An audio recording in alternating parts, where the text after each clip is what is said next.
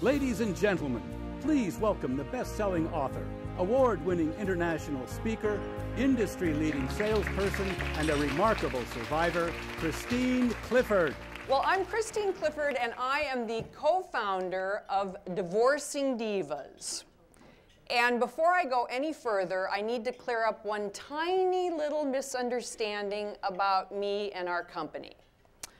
I understand that accidentally some of the publicity that went out about today's event said I was Christine Clifford, president of the comedy club.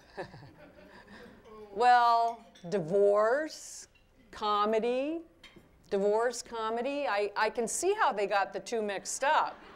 Well, one of the things that I have learned going through my second divorce here, as many of you have learned in your divorces as well, is that divorce is a very difficult subject for most people to discuss. In fact, when my parents were going through a divorce, and this would have been about 37 years ago, the children in my family weren't even allowed to say the word divorce. We had to call it their separation or their situation. And you know, I thought, it's too bad my parents didn't trademark that, the situation. You know, Mike Serentino and the Jersey Shore hadn't even been born yet. My parents could have made millions. But you know, because of their situation, I was a little bit curious and interested in divorce as a child. And I don't know how many of you grew up in the era that I grew up in, but there used to be a show on television called Divorce Court. Does anybody remember that show? And you know, I used to sneak down in the basement and I'd be watching it, and my mother would come and throw herself in front of the television and turn it off and go, "You can't watch that. That's never going to happen in our family." Well, unfortunately, it did. And you know, the ironic thing about my entire situation is that all of my life, I thought I was going to be one of these women who would be sitting on my front porch of my house with my white picket fence as my 7 grandchildren played in my backyard with our 4 dogs, while my husband of 60 years and I sipped banana daiquiris and reminisced. Well, that has not been my situation. And you know what makes it even more of a challenge is when you're going through your second divorce. You can kind of see people's minds spinning as you get introduced and somehow the topic comes up and they go, "Oh, really? 2 divorces? I wonder what's wrong with her." I think it's unfortunate that people going through divorce get this feeling that their life is over, that they'll never be able to move on. Even after going through 2 divorces, I have never thought of myself as a divorce victim. Rather, I like to think of myself as a healthy person who was married to the wrong guys. Well, I'm not the only one in this room who has walked this journey, and one of the things that I always like to do is give recognition to others who had the courage and the strength to come and join us today and to deal with this big word, divorce. So in just a moment, I'm going to ask some different groups of people to stand up if you're able to and you're comfortable in doing so. And if you're in one of the groups that stands, if you could remain standing until I ask you to be seated, that would be terrific. And this is going to take courage on the parts of a lot of people. I would like to give recognition to anybody who is here with us today who is currently going through the process of divorce, to please stand up and be recognized for your courage in joining us today.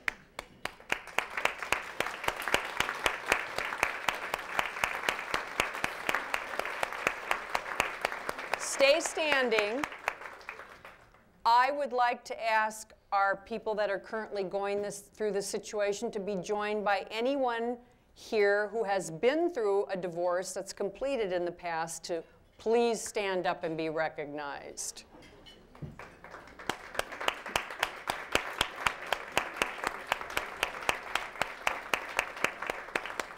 And lastly, I would like to ask anyone in this room today whose life has ever been touched by divorce, as a family member, a friend, a caregiver, an employer, to please stand up and be recognized.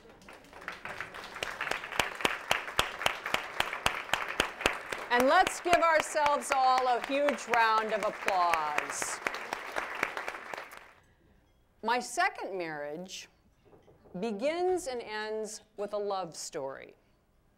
And on Sunday night, when she dropped me off at the airport and I walked down to the Northwest counter, lo and behold, pure coincidence, Mr. Wonderful was sitting right next to me on the airplane. Well, we talked for 3 hours the whole way home. And when we got off that airplane, he followed me down to baggage claim. He hadn't checked any luggage. So we went home, and the next morning I called him up and invited him to lunch at 11:30 on Wednesday to talk about my book. Well, we started our lunch at 11:30, and at 11:30 at night, we were still having lunch. He had to go home because he was flying out the next morning for 5 days of work, and those 5 days we talked on the phone every day for hours and hours. And the day he was getting back, I was flying out of town for 5 days, and we continued to talk for hours and hours. It turned out that the first day we were both going to be back was Valentine's Day.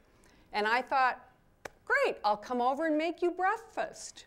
So I showed up. Now, mind you, I had been in a 29-year marriage, 33-year relationship. I wasn't used to dating. I didn't have any idea if he even had any pots and pans. So I brought everything with me but the kitchen sink. And I walked into his place at 9 o'clock in the morning, and at 9:07, he asked me to marry him, and I said yes. I told you this beginning was a love story.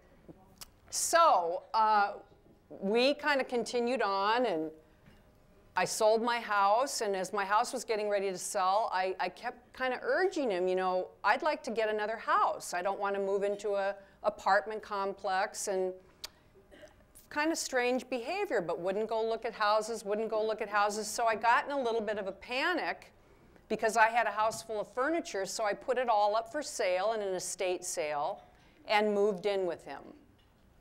So 3 months after I moved in, he informed me that he had not paid his taxes for 3 years.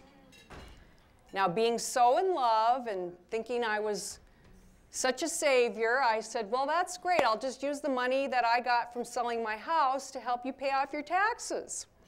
So I did. 2 months later, his second ex-wife sued him for $250,000 in unpaid child support and alimony, and our wedding was 2 months away. And I got married. And it was shortly after we got married that the physical abuse started. And I mentioned to you that my second marriage begins and ends with a love story. And the ending of this story is I decided it was time for me to start loving myself again. Thank you. Thank you. And you know, the interesting thing is that I have a really strong sense of humor.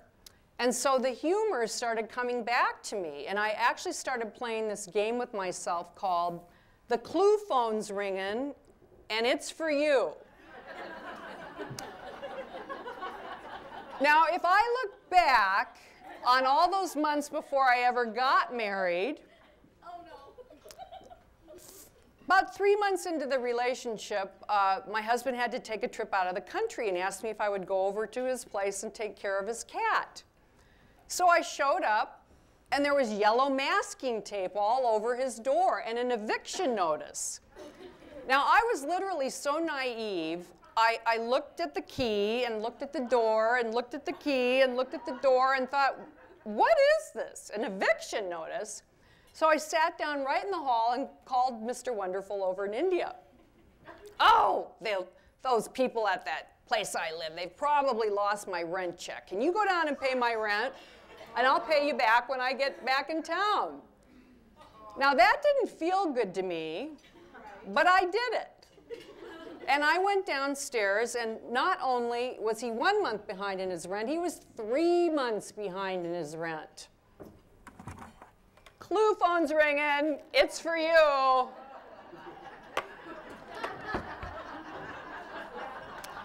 Then we went on our first trip together, and we actually got to go to see the Masters. I'm an avid golfer, and this was the best trip of my life. And I had set up this golf for us to go golfing. It was going to be the first time we'd ever golfed together. And it was a private club, and we had to pay a lot in greens fees. And we get out on the first tee, and we have this couple with us that are members of the club, because you have to have a member with you. And we get to the first tee, and all three of us hit our drives down the middle, and Mr. Wonderful's drive goes off into the woods. Well, we get to the second hole. Same thing, all three of us down the fairway. Mr. Wonderful's drive is off into the woods. We get to the third hole, and this happens again. Mr. Wonderful takes his golf club, slams it into the ground so hard the head breaks off, picks it up, tries to kick it into the woods, slips and falls, picks it up, kicks it again. Clue phone's ringing. It's for you.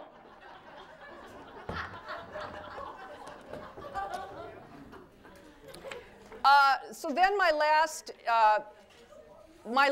clue phone ringing is, it was shortly before we were going to get married. And Mr. Wonderful's mother was not able to travel. She was quite elderly, had had some damage to her hips.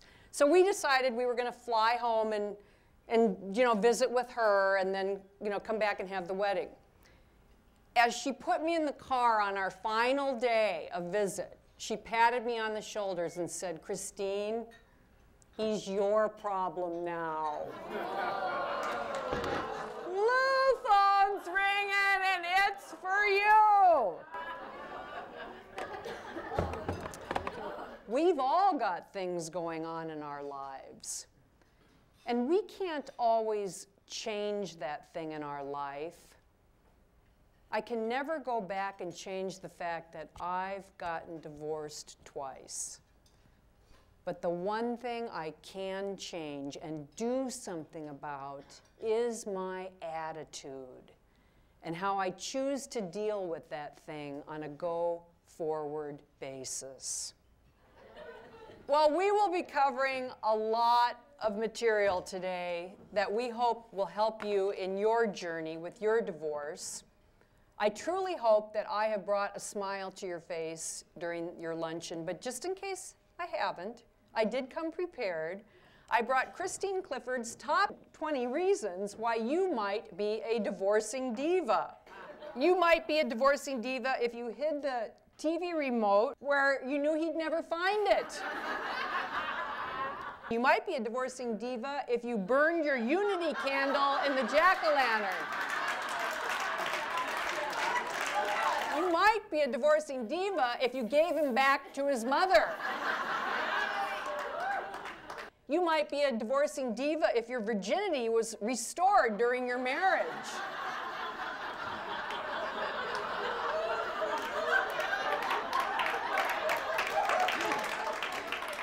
You might be a divorcing diva if you sent a thank you note to the other woman.